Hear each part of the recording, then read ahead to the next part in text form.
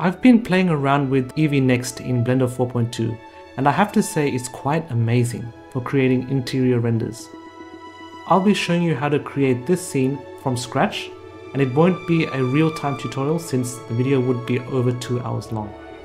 So let's get started. So I start with a cube.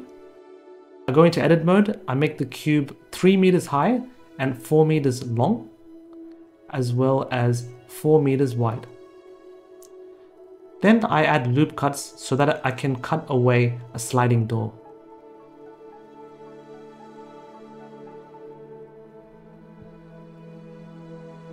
In this case, I'm cutting 2 loop cuts over here because on the other side, I want to add in an extra room. So I'm just extruding this out and creating this sort of like hallway. At this point, I also decided to increase the length a bit so that I can fit my camera and the camera can capture the whole view. I add more loop cuts to cut out windows.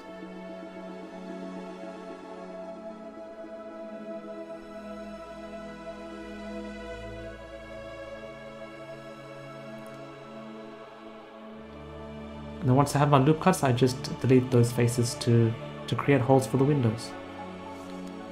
With the base now complete, I decided to go ahead and work on the render settings. So I made sure to set Eevee as a render engine, ticked ray tracing, and I pretty much just changed the resolution to 1:1 everywhere and precision to 1.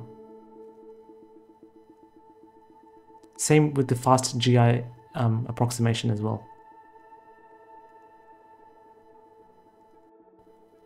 So I went ahead now and added a solidify modifier so that we can give the walls a bit of thickness. It would also prevent light leaks when rendered with Eevee. Make sure to also check even thickness. I then went and separated out the floor, walls and ceiling so that it would be easier to work with. So just go P and separate by selection. I then went ahead and added a cube. This would be like the feature wall where you would have your TV installed.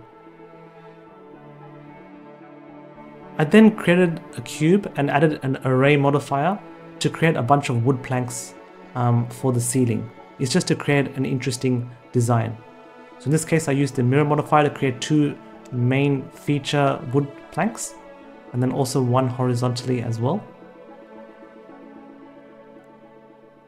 And then I just duplicated and added a thinner wood frame and pretty much added an array modifier and just filled the entire ceiling with that wood plank.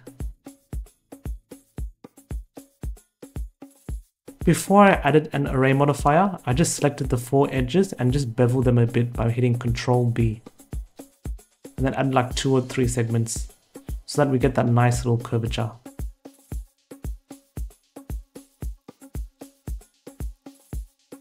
I then created a ceiling collection and I added all the ceiling elements to that collection.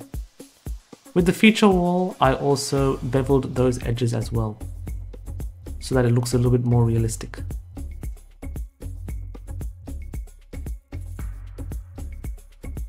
I don't know why, but I decided to go a little fancy here and add an extra column. So at this point, the final interior lounge room was done. So I just set up my camera. I set the focal length to about 25 millimeters and I just positioned the camera in the best sort of angle that I can get.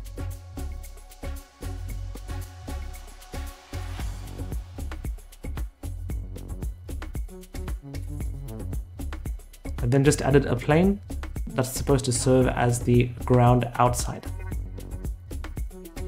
Once I was done, I then went ahead and beveled the entire interior room. So just selected the whole thing, added a bevel modifier, and since it looks a bit odd, I just changed the type to absolute and it looked great. Now it was time to add the windows, and I used Blender Kit to create the windows. So I have the Blender Kit add-on installed with Blender 4.2.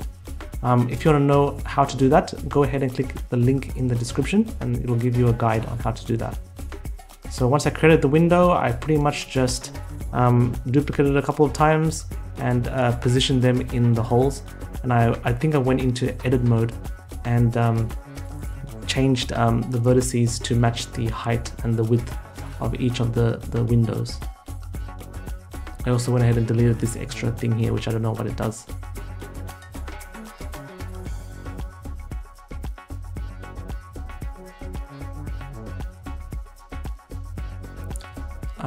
There was also not enough of those wooden planks, those horizontal planks. I don't know what they're formally called.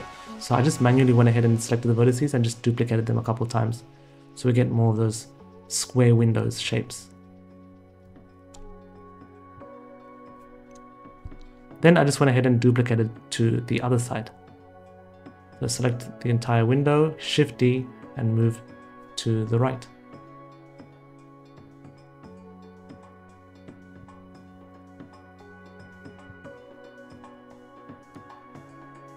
I also moved the window handle to the other side as well.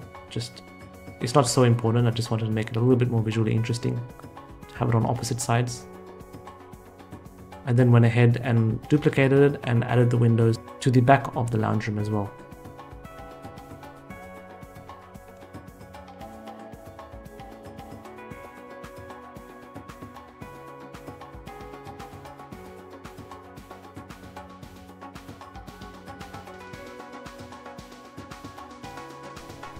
So I then went ahead and downloaded a HDRI sky from polyhaven.com, and I chose this resting place one. Back in Blender, I went into rendered mode. I then went to the world settings, changed the color to environment texture, and loaded in that HDRI image. I then went to the shader editor and changed the node to the world. I then added a texture coordinate, a mapping node, and then rotated the Z-axis to get sunlight coming into the room. Now I went ahead and downloaded a sliding door from Blender Grid using the add-on and simply just put it in place.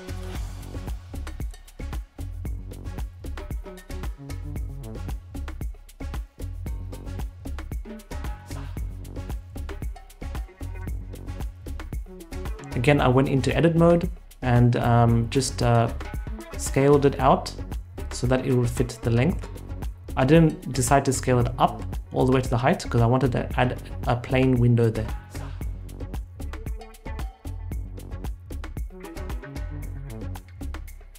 I found it quite interesting that there was a widget available to open the sliding door. That'll be useful for animation.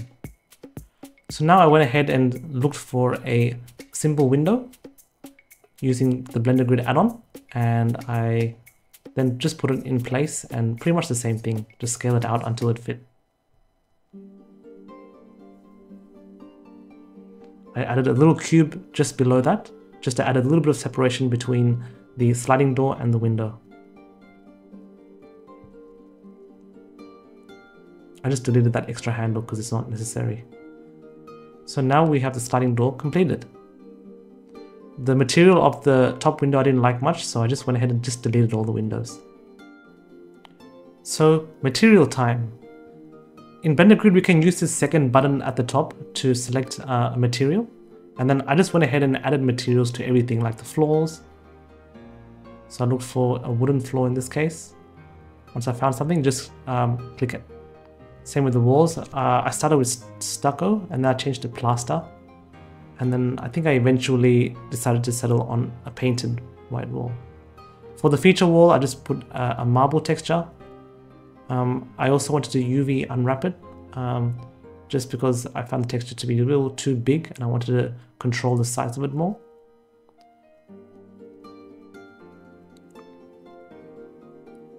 I got some weird scaling issues and I realized that I needed to apply the scale and then UV unwrap, which would give a better unwrap.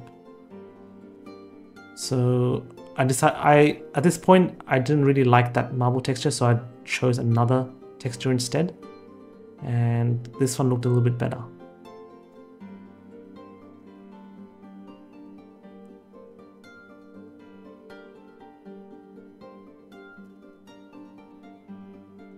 At this point, I decided to also texture the ceiling as well. So I just added painted wood materials. or painted plaster materials.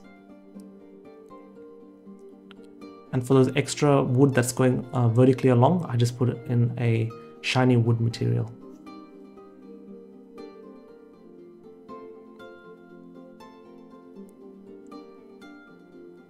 Now I went ahead and added some assets. So I went ahead and grabbed a TV and I put it in place.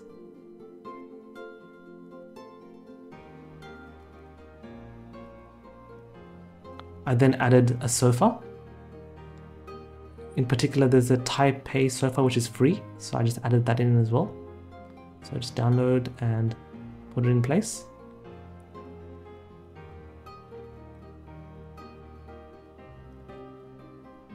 And yeah, pretty much just duplicate that sofa 3 times just to arrange it around the lounge room. So Shift D, RZ180 to rotate it fully 180. Shift D again, RZ90 to rotate it 90 degrees facing the camera.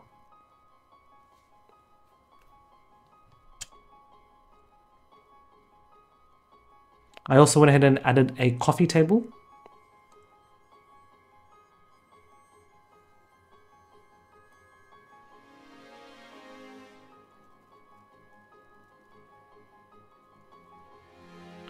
And also a shaggy carpet. And simply just position them in place. So now our living room is starting to come to life. I added a flower vase and I put it on the coffee table.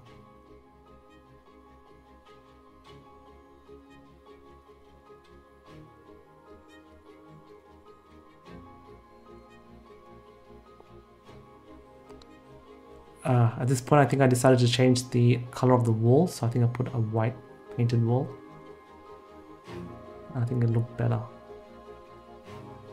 I wasn't happy with the HDRI lighting, so I ended up scrapping it, and instead I added area lights inside everywhere where the windows were, and I just changed the size of the area lights to fit exactly the windows. I added a light blue color and made the power quite weak, so about 50 watts. To duplicate them, you don't have to do Shift D, you can also do Alt D as well, so that when you change the intensity of one light, it will affect every light as well. I also added an extra area light in the corridor area just to add a little bit of lighting in the corridor, so it won't be fully pitch black, because that looks a bit scary. I was trying to figure out why the glass was showing black while the outside was showing like daylight. The real reason is because we didn't enable ray trace transmission in the material properties. I'll show how to do that later, but for this specific example, I just went ahead and just deleted the glass itself, since we won't really need it.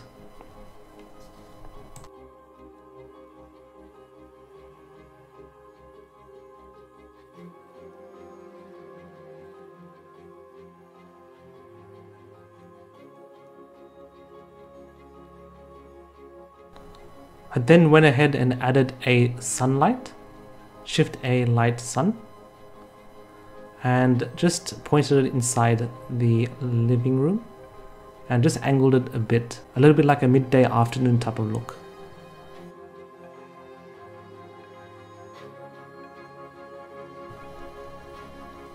At this point, it's starting to look really great. It's starting to look a little bit photorealistic, almost like you'd render from cycles. So I just went ahead now and added all the extra stuff like chandeliers, shelves, plants, things like that, just to fill up the living room and make it look a lot more lived in.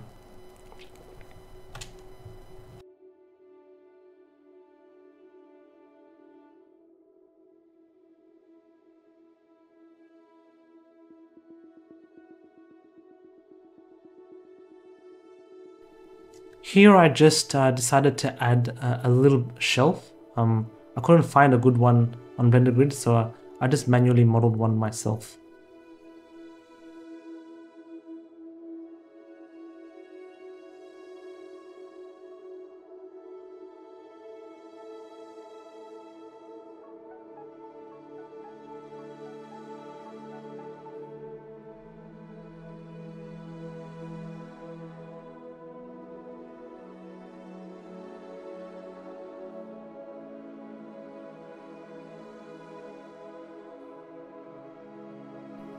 I ended up just using a similar material to like the windowsill. The reason is because I wanted to keep a consistent color theme going on. So with interiors, generally there's 3 colors. A primary color, a secondary color, and like a minor accent type of color. It's how interiors tend to look beautiful. There's a whole lot of theory behind that.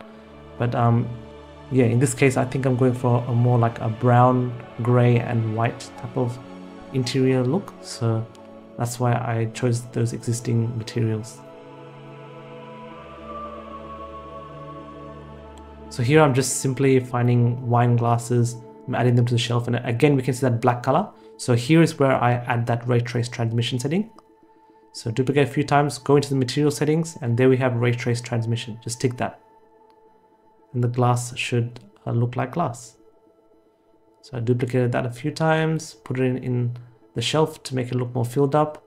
I added a plate, just a simple plate, nothing overly ancient or fancy, but I just decided to add it in the shelf to show off, even though it's just a simple plate that you could buy from grocery stores. And yeah, we can start to see the scene come to life now. So at this point I gave my scene a render and it looked like this. Amazing. So now time to finish it off by compositing the image. So I went into the compositor, I added a lens distortion to add a bit of chromatic aberration and distortion.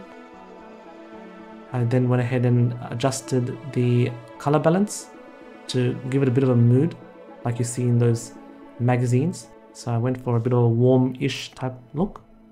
And yeah, that's pretty much all I did to get the final render. Let me know if you want more tutorials like this in the comments below, and please like, share, subscribe and all that stuff. Thanks for watching.